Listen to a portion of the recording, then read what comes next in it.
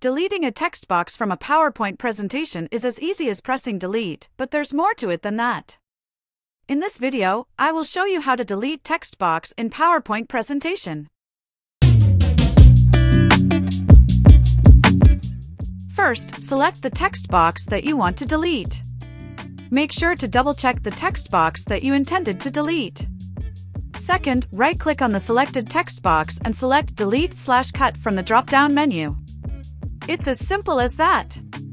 Plus, you don't have to worry about the consequences of your choice since PowerPoint allows you to undo any mistakes. Just press Ctrl+Z to undo. Third, confirm deleting the text box by clicking Yes or Cut to finish deleting it from your PowerPoint slide. Another thing is, you can also just press Delete button on your keyboard or backspace once you already clicked the text box that you want to delete. Easy peasy, right? Now you know how to delete text box in PowerPoint. We hope you enjoyed this video. If you did, make sure to hit the like button and subscribe to our channel for more. And if you have any suggestions for future videos, feel free to leave them in the comments below. Thanks for watching, and we'll catch you in the next one.